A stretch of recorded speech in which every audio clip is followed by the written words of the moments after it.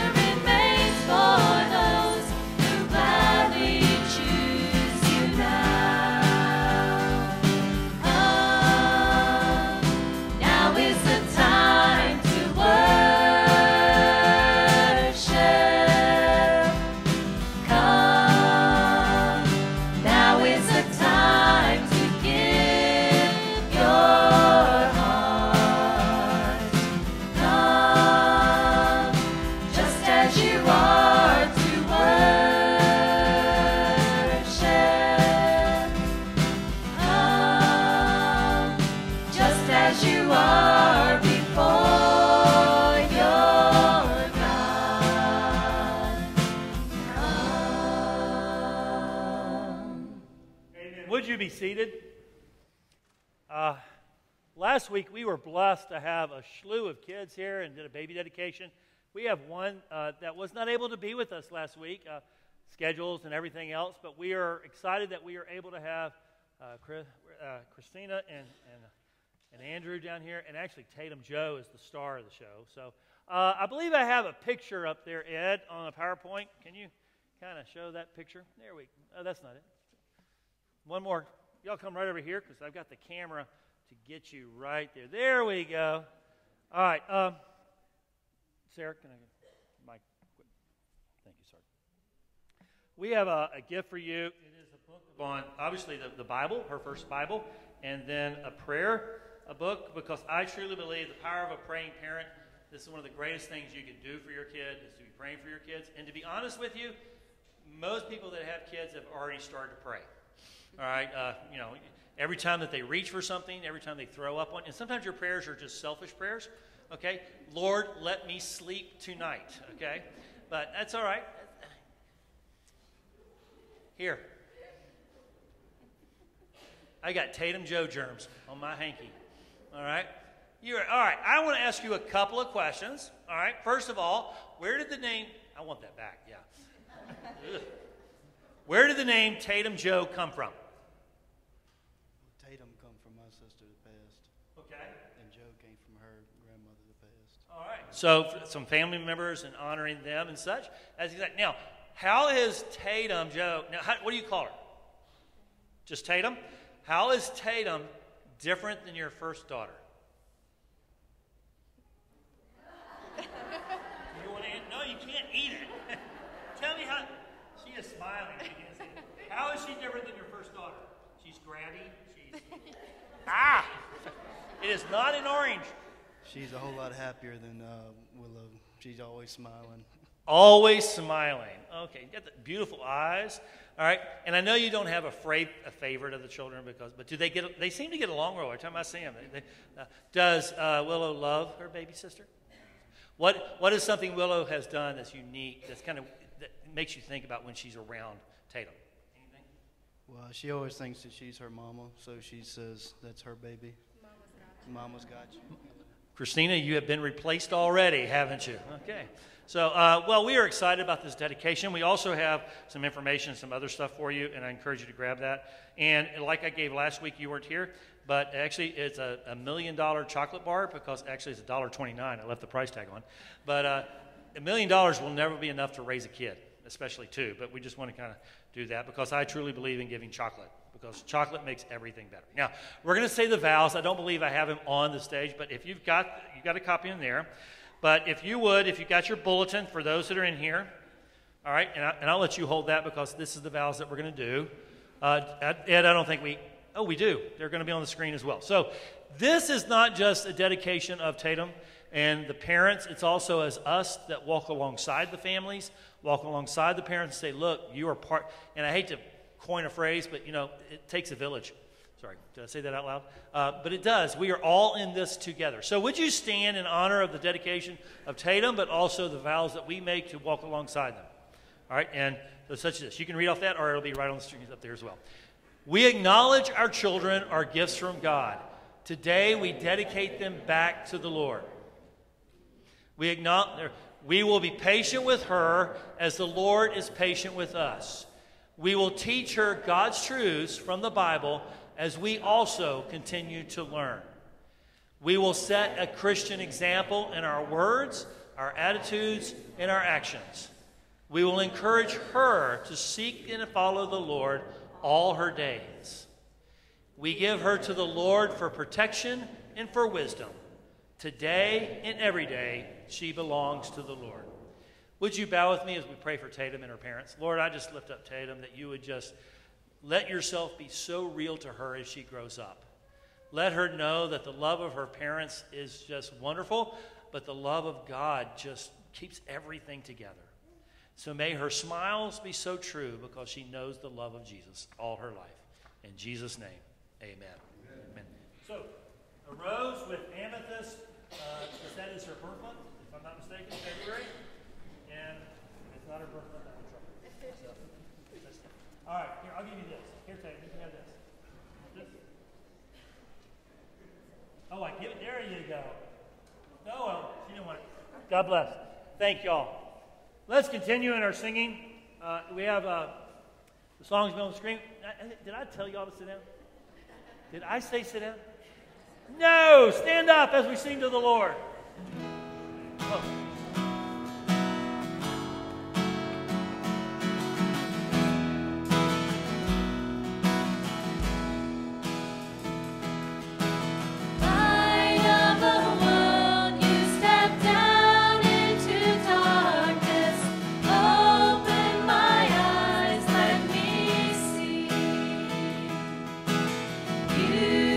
That made this heart adore you.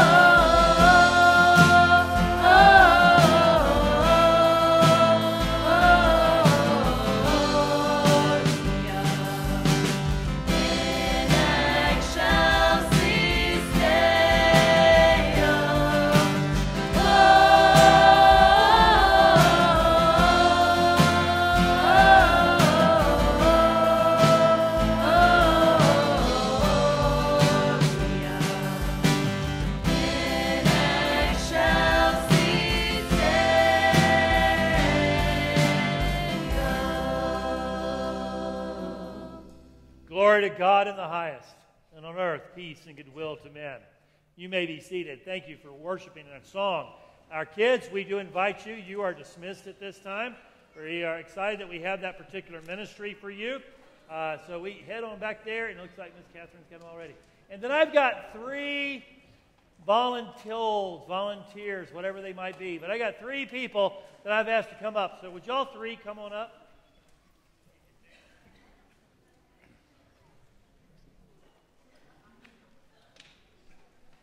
Each week, I'm going to have what I call a Sunday school synergy moment, and I want to share with them a little bit. But before we do that, y'all go and have a seat there, any order you want. Let's watch this theme introduction to the heart of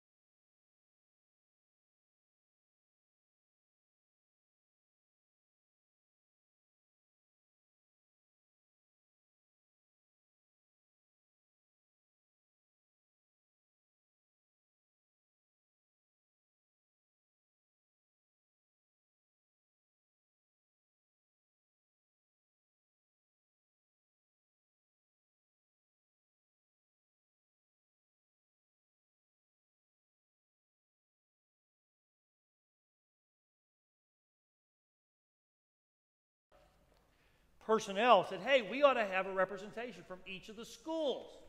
And then I said, sure, you can do it. He says, oh, I'm not here next week. So you can talk to Bert later, yeah. So we got, are you on? You don't think you're on? Is Black on? You will be having a conversation. Black is not working, so I don't know who that was. But we do have, from Rushburg, we have, let me turn this one. Check yours while you're at it. Just test, purple, and they don't want to hear you, I guess. Yo, share the yellow. Does it work? Can you talk into it? Make sure it works. Oh, we got nothing. Are y'all hearing it? We're not coming through. I guess so. Oh, there's black. There you go. There's purple. And there you go. And orange. Are you working? Am I working? You're working. Okay. We're going to put yellow right there at the manger, hoping that maybe Jesus will speak during this time.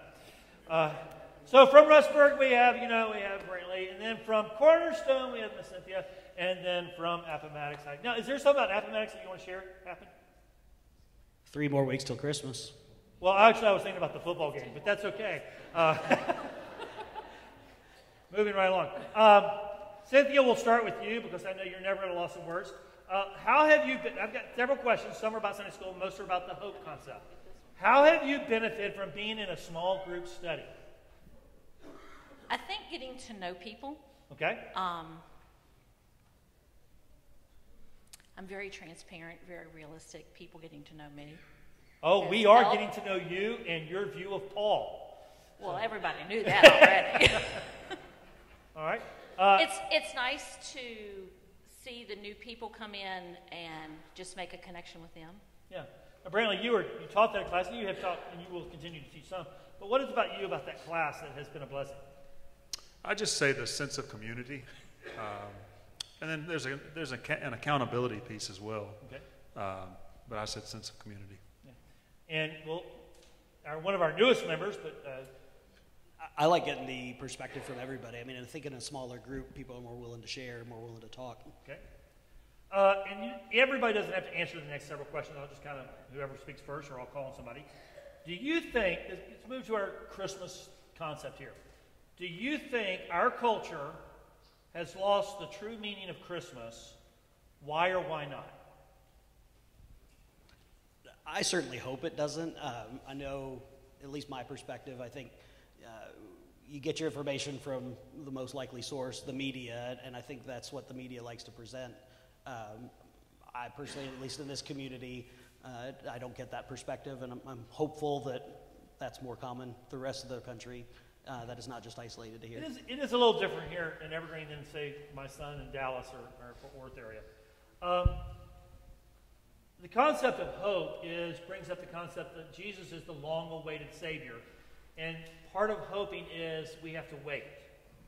Now, Cynthia, you've been waiting for your child to figure out where is he going to be moving to and not moving to.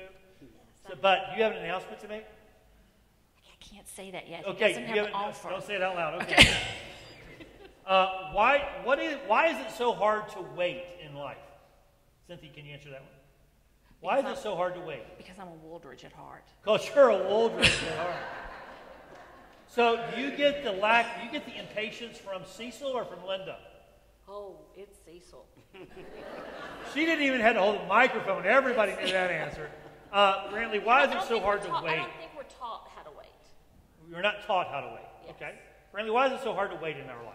That's what I was going to say. I just think from a young age, unless it's something you have learned coming up, we want what we want.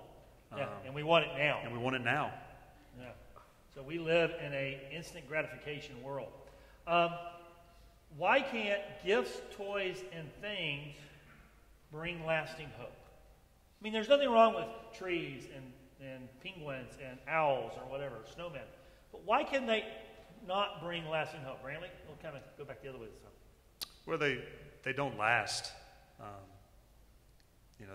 They're going to go away. Yeah.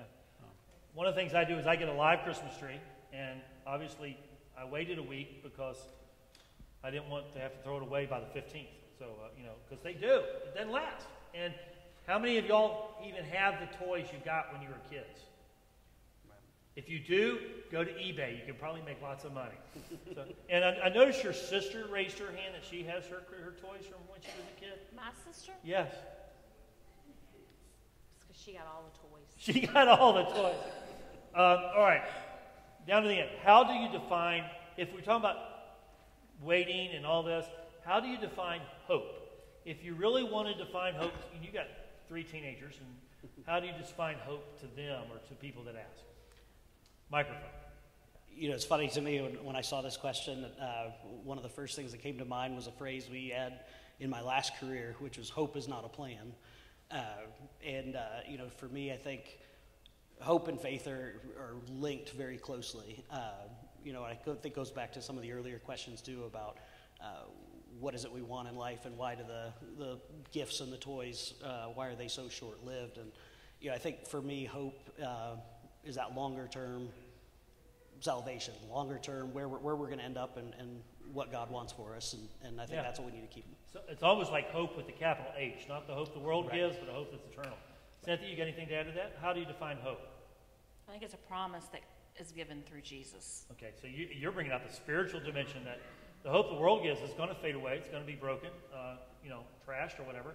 But promise through Jesus. All right, so Brantley, how has God been faithful in your life? He's always been there, despite my circumstances, despite my poor decisions. You know, every step of the way, he's always been there. So in spite of who we are, God still remains faithful. Cynthia, you got anything to add to that? How has God been faithful in your life, being a Woolridge? There's not a sofa long enough. I mean, you can see his faithfulness through everything I've done, every stupid thing I've done. You see his faithfulness. So, Cecil, did she do a lot of stupid things growing up? What stupid thing? Did she do any stupid things growing up? Besides, let's go pre-Paul. Please stop asking. You got to hope that I'll stop asking Please questions. stop asking questions. All right. Well, how has God been faithful in your life? I mean, if you would have asked me 5, 10, 15, 20 years ago where I'd end up, I never would have said here. It never would have crossed my mind, and you know, far be it from me to question it. I mean, things seem to be working out, and I have to have faith that they're going to keep doing so. God has a plan. It's amazing. He does greater than what we even hope or anticipate, and there is scripture around that. All right, one round. Is there any last thoughts on the concept of hope? And it may just be a repeat of what you just said, but is there any last concept, any last thoughts that you want to share? Anything? Let me just read it. Do you want to say anything to them before y'all sit down? I just think it's trusting in a plan that's bigger than our own. Oh, powerful. Powerful. And we don't know what's going to happen, where we're going to be, but we have to trust in him. Okay. Just recognizing that it's there. Just the hope is there, and the promises are there. I was going to say, I mean, just have the faith that the plan laid out is the plan for you, and it's going to happen. Yeah.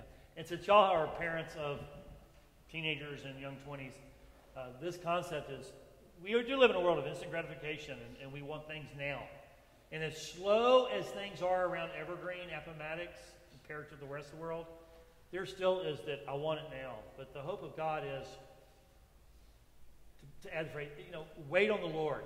Wait on the Lord, and he is faithful. He has been faithful, and he will continue to be faithful. Thank y'all very much. We appreciate it. You can applaud them if you want. Sure.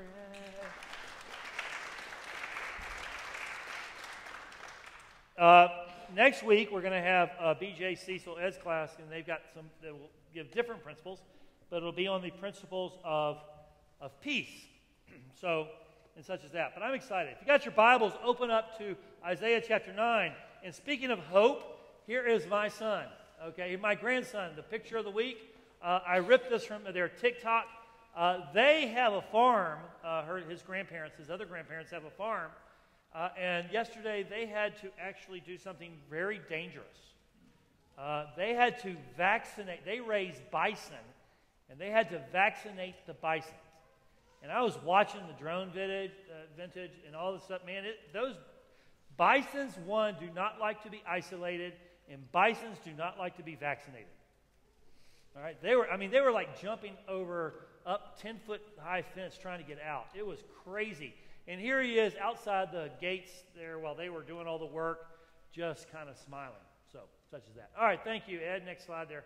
And I want to talk about real briefly as I introduce this principle about a Christmas list.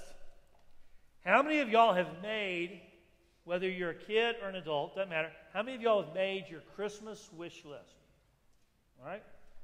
Now, I want you to know, I have normally done a Christmas wish list, but my first year here at Evergreen, I went to the lighting of the Christmas tree, and I talked to Santa, and I gave him my wish list. And I'm still waiting on it.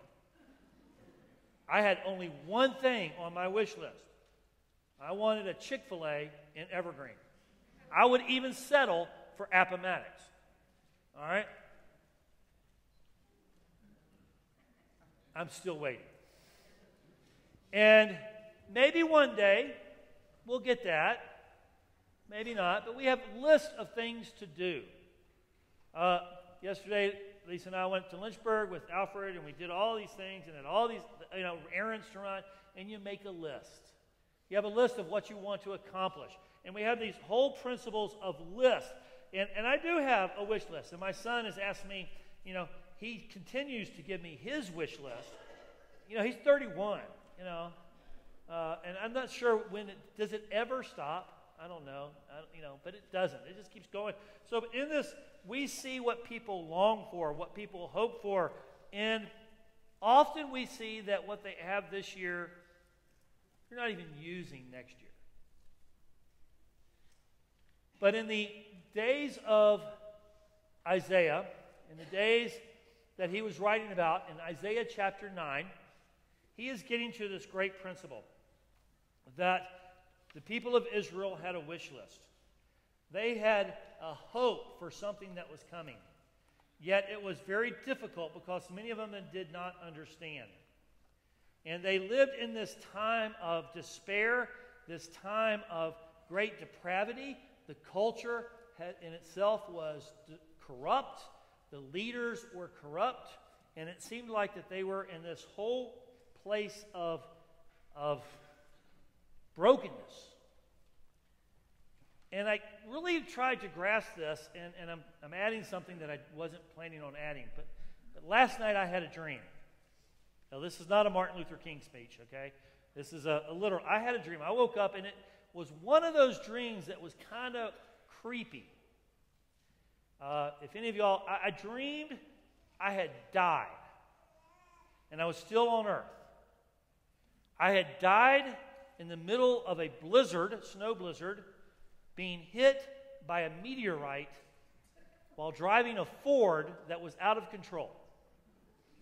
Now, I'm not sure what all that says about me, all right? But the problem in my dream, it literally, I could go anywhere, but no one would see me. I would be around real people, and there was no interaction because I was dead.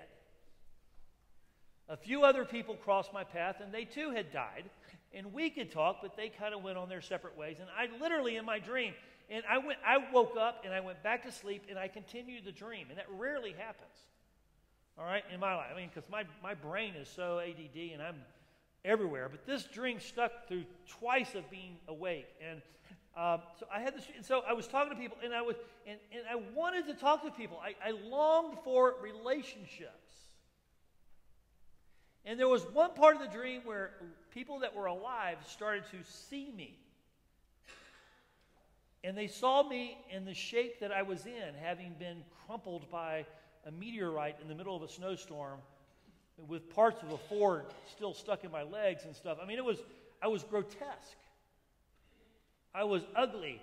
And to be fair, I was repulsive. Why did you laugh at that? Keep your wife in order, will you? She laughed. But it was, and then when people saw me, they saw how ugly I was, and they actually walked away from me. And near the end of the third part of the dream, it was like I was dreaming in acts, different scenes. I realized that what I was longing for was a light that I could walk into. Okay, now here, go and walk into the light. But I was longing for in excelsis. Glory to God in the highest is what that phrase means. In excelsis Deo. Glory to God in the highest. So I was longing for the in excelsis. I was longing for that from the highest to come down and shine a light and take me home and make all things right. Now, this sounds like I made this up, but literally I dreamed this, and I don't know why. And normally my dreams just pass and I don't remember, but this thing stuck with me. And I started to go back to the Isaiah passage. I woke up and I started looking at the sermon. I started realizing, this is life.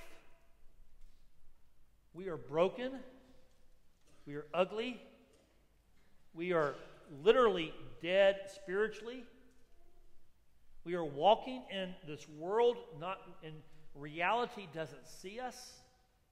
I'm talking about without Christ here. And when people if people could really see the real me, they would be repulsed. They would walk away. They would have nothing to do with me. And to be honest, if people saw the real you, your thoughts, your flaws, your mistakes, the stupid things you did as a kid, many would walk away from you too. And yet we long for relationships, because even in Genesis, Adam was alone, and God even said it is not good for a man to be alone. We were created to be in relationships. First and foremost with God, but also amongst ourselves. But yet we put on masks. We pretend to be something that we're not. We hide ourselves. We know the brokenness. We know the corruption. We know what's really inside, and we don't want people to see that. And we long for relationships, but yet when we try, relationship seems to just crumble, if not repel each other. And by the end of the dream, I literally didn't understand it, but I was longing, and I didn't catch this until after I woke up, but I was hoping for the light to take me out of the darkness. And I started to grasp that, I'm not saying God gave me that dream. I probably ate some really bad turkey. All right? I might have, I don't know what it was, but I do believe God used the dream. I know a lot of it comes, if you've seen the new TV show on CBS called Ghost, okay, it's similar, some of the similar concepts. The way that you die, you're that way for all eternity. And I started thinking, I'm spiritually dead. I'm walking around this world a corpse, and yet I don't really know reality, but I long for and I hope for the light to take me out of this world. Now, I'm not talking about leaving the world. All right? I'm not talking about going to heaven, though that's ultimately my goal. What I'm talking about is I want to be taken out of the darkness. And in the book of Isaiah, the entire nation of Israel was in darkness. Like I said, the political leaders were corrupt. They had brought in idolatry. There had been military that had come in and defeated them and had basically pillaged them, and all the stuff that was going on. And they were longing for a Savior. They were longing for a deliverer. And in Isaiah chapter 9, one of the most famous Old Testament passages connected to the birth of Christ, and to be honest, many didn't originally connect this to the birth of Christ. But in Isaiah chapter 9, I want to read a few verses. Pick up, if you would, in verse 2. The people who walked in darkness have seen a great light. Those who dwelt in a land of deep darkness, not just darkness, but deep darkness, on them the light has come. You have multiplied the nations. You have increased its joy. They rejoice before you as with joy at the harvest, as they are glad when they divide the spoil. For the yoke of his burden and the staff of his shoulder, the rod of his oppressor, you have broken as on the day of Midian. For every boot of the tramping warrior in battle tumult and every garment rolled in blood will be burned as fuel for the fire. For to us a child is born. To us a son is given, and the government shall be upon his shoulders, and his name shall be called Wonderful Counselor, Mighty God, Everlasting Father, Prince of Peace. Of the increase of his government and of peace there will be no end. And on the throne of David and over his kingdom, to establish it and to uphold it with justice and with the righteousness from this time forth and forevermore. The zeal of the Lord of hosts will do this.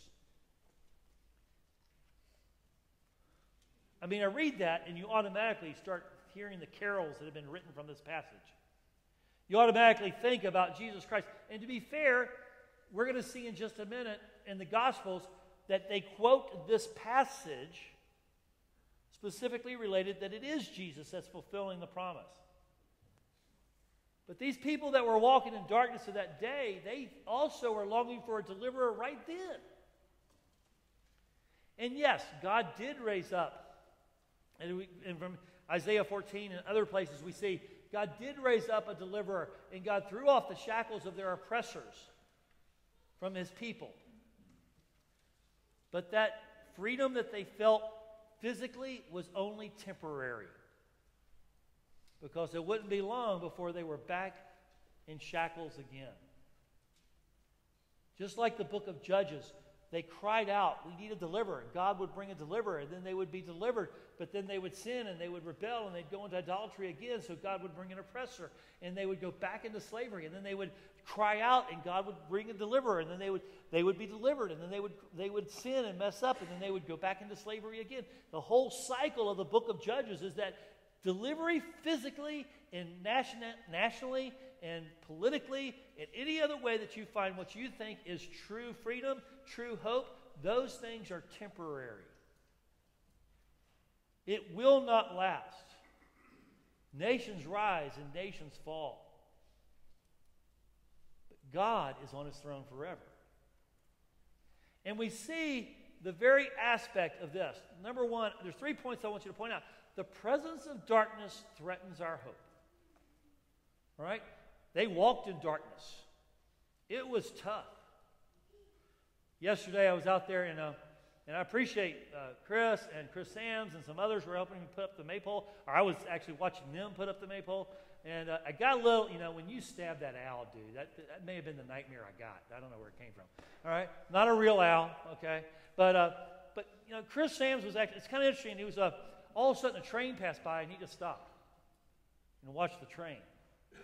And it kind of made me think about the way I do on Sunday mornings. When a train passes by, I get distracted. We get distracted a lot.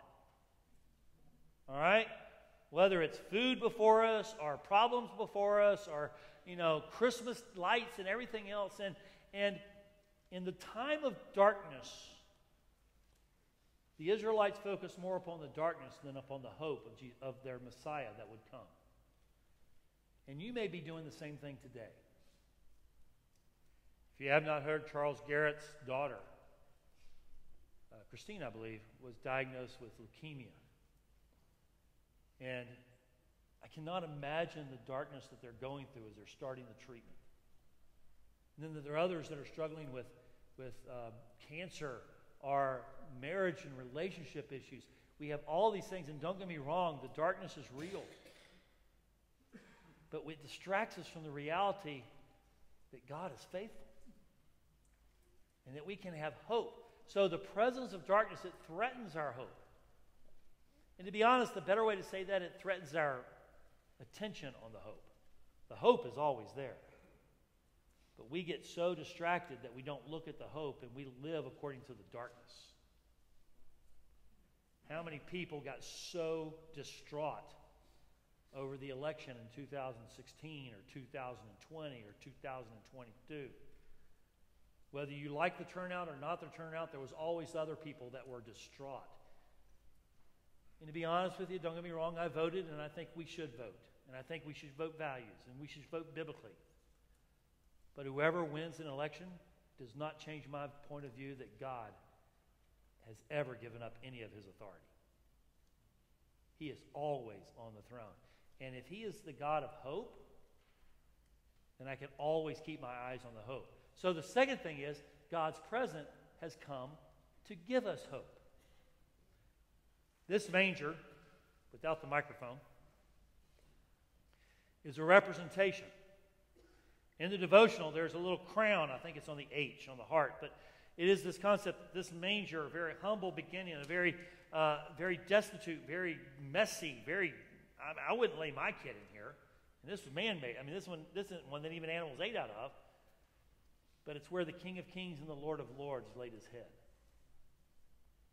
So I tried to find a picture of a crown, and I've been asked by 17 people, which bar did I steal this from? Okay. But it wasn't. I ordered it from the bar called Amazon. All right. But it is the principle that this is the heart of Christmas. It is the King of Kings. And if you can grasp that the Son of God came through a virgin birth, then everything else in the Bible is easy to believe. If you can grasp this, then you can believe that he walked on water. If you can grasp this, then you can have hope to believe that he healed the sick, that he made the lame to walk and the blind to see. You can believe he raised people from the dead, and you can believe himself came back from the dead after he paid the penalty for our sin. This is why he came, and I have hope. And because he fulfills the promises of the Old Testament, we can believe in the promises that are yet still to come. He has been faithful. There is a plant. If I break into that, let me read you Matthew to let you know. So in Matthew, skip over if you would, Matthew chapter 1. We've got two passages, one in Matthew and one in Romans in just a second. But in Matthew chapter 1, we're going to read verses 22 and 23. It says this: all this took place. And he's talking about the birth of Jesus Christ. All this took place, Matthew 1, 22 and 23. What the Lord had spoken by the prophet. So if you think Isaiah 9 is referring to the offspring of Hezekiah, maybe. But what it's really referring to, because God says, okay, I'm going to clear it up right now. What Isaiah was talking about, because in verse 23, behold, the virgin shall conceive and bear a son, and they shall call his name Emmanuel. And he's quoting Isaiah 14 here, which means God with us. So Joseph woke up from his dream, and he was broken. He didn't know what to do, but God had given him hope. Get out of Bethlehem. Get down to Egypt. God will protect you. Okay? And he took his wife, and he took Mary, because he said, look, I don't understand it, but I have hope because God spoke. So from Isaiah, where God has given a promise, to Matthew, where God says, I'm fulfilling that promise in the birth of Christ, we have all of this coming together. Now, let me give you an example, and this is not really a farming example, but it is a horticulture example. Next slide, I have a picture of an agave americana, which to me sounds like a drink you'd get from Joe Beans, all right? But if you look at the bottom part of that plant, it looks kind of like a spider plant, or, I don't know what, it's actually in Dallas. They recommended you put those plants outside your windows, because they were that really hard, prickly type thing, and if people tried to break in your windows, they'd be hurt from your plants. That's how Dallas thinks about planting things. What will keep people out of your house. All right? But it is the agave americana, and it's also related to the century or the 100-year plant. And it thrives in arid, mountainous, desert-type settings. And it'll go years, sometimes 30 to 40 years, mostly 20 to 25 years, never blooming. All right? Never blooming. And then all of a sudden, with no warning, you don't know when it's going to start, but all of a sudden it'll sprout something, and that sprout you see here looks like a little tree in the middle of the plant. That's actually part of the plant, and it grows to a height of almost 20 to 40 feet, and then blooms. And then it gets, the bees come, and this is the middle of the desert. And for once, after 20 to 30 years, it sprouts this huge plant part and blooms, and then the seed is spread out, and the next thing you know, the plant dies. That is a weird reproduction cycle. You don't know when it's going to happen. but you plant the plant hoping that it will last and hoping that one day it will reproduce itself. But you may wait, and then all of a sudden out of the blue. And this to me is a picture of, this actually should be a Christmas tree. Because the Christmas tree is, they had no idea when it was going to happen. They had no idea what was really going to take place. But God tells us in Galatians, though, that when the time was right, when the cup was perfectly full, God at the right time, the appropriate time, He came to earth. And He came to bring life and then die. And by dying, He brings life. It's called the agave Americana, but to be honest, it should be just the gospel. Christmas comes once a year. We can plan on it. But we should never forget the hope that came and fulfilled the hope that those that walked in darkness have seen a great light. Let me give you one last point. It's this point. At the heart of Christmas is hope. If you got your Bibles, we're going to turn to Romans chapter 15, and I want to read one last passage. Okay? One last passage. Romans 15:4 says this: "For whatever was written in former days was written for our instructions." Isaiah, Malachi, Moses, all these things was written for our instructions, that through endurance and through the encouragement of Scriptures, we might have hope. This devotional that I'm encouraging you to read doesn't take you, it does give you stories and stuff, but it always takes you back to Scripture. Because Scripture is where we find Jesus. And Jesus is where we find hope. As our praise team makes their way up, I'll give you one more story. Her name was Stella. This story came from James Dobson. Her name was Stella Thornhope. And it was her first Christmas alone. One of the reasons, and I've shared this publicly, I asked specifically the Hopkins to light the candle because this is their first Christmas without their husband, without Roy, but it's not without hope. And what a symbolic picture that represents. But Stella Thornhope, it was her first Christmas alone. Her husband had died of cancer just a few months prior, just a couple of months prior, and she decided, I don't want to decorate. She was going to funk. She, depressed, dark times in her life, she had no hope. James Dobson writes, a few days before Christmas, her doorbell rang. And a little boy, and I kind of get this picture of someone kind of like Kendall, you know, kind of a rambunctious little redhead, kind of showing up at the door and ringing the doorbell and said, Merry Christmas, and says, I got a delivery for you. And the little boy gave a box to Stella. She opened the box, and inside the box was a puppy. Now, she didn't want a puppy. She didn't order a puppy. She didn't pay for a puppy. She goes, who sent this? And the little boy said, your husband. Months before your husband died, he talked to my parents, and my dog was having babies, having puppies. And he prepaid for a puppy. And the puppy is now 6 weeks old. It's been house trained, and it's ready for you. And he gave her a letter that was included. I don't know, can they be trained by 6 weeks? Whatever. Let's just go with the story, okay? It's a James Dobson story. If you don't get mad at me, okay?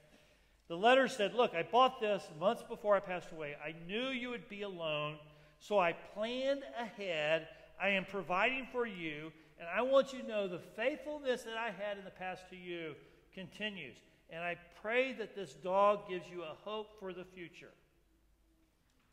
She took the puppy and they signed the papers, and the boy left, and she took the puppy down into the basement, and she started to unbox her Christmas decorations, and then she started to put up a Christmas tree, and she got the Christmas spirit back because of the puppy. It reminds me of what Jesus Christ, what God did through Jesus Christ at Bethlehem. He provided way in advance. He pays the price. He planned it out perfectly. It is a promise of hope that he gives. And he did it at the right time. And just like that puppy changed her life, he pushes back the darkness. The hope of Christmas is that those that walk in darkness have seen a great light. So I challenge you, and we're going to sing Angels We Have Heard on High. It's just the declaration. But are you going through some dark times right now? Do you need the light pushed back? The darkness pushed back by the light shining? Do you need to just lay it at the feet of Jesus and say, God, you have been faithful in the past, and you have planned and provided, and you have even purchased everything I need for the future, and I can have that hope.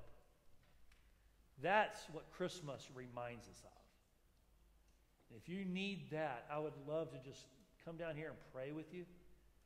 I would love for just wherever you're at, give it to the Lord and just whatever it would be. Maybe you know someone in this room right now that's going through a dark time. And you need to just go over there and say, God's got you. Put your hand on their shoulder and say, God's got you, and you're not walking in this darkness alone. I'm with you. And the light is greater than the darkness. Maybe you feel this is a place God wants you to be involved in a church. We would love for you to be part of the shining light right here at Evergreen Baptist. But the first and most important thing you need to know is this. Do you know the hope of Jesus Christ? Don't leave today without that. Would you stand as we sing, Angels We Have Heard on High?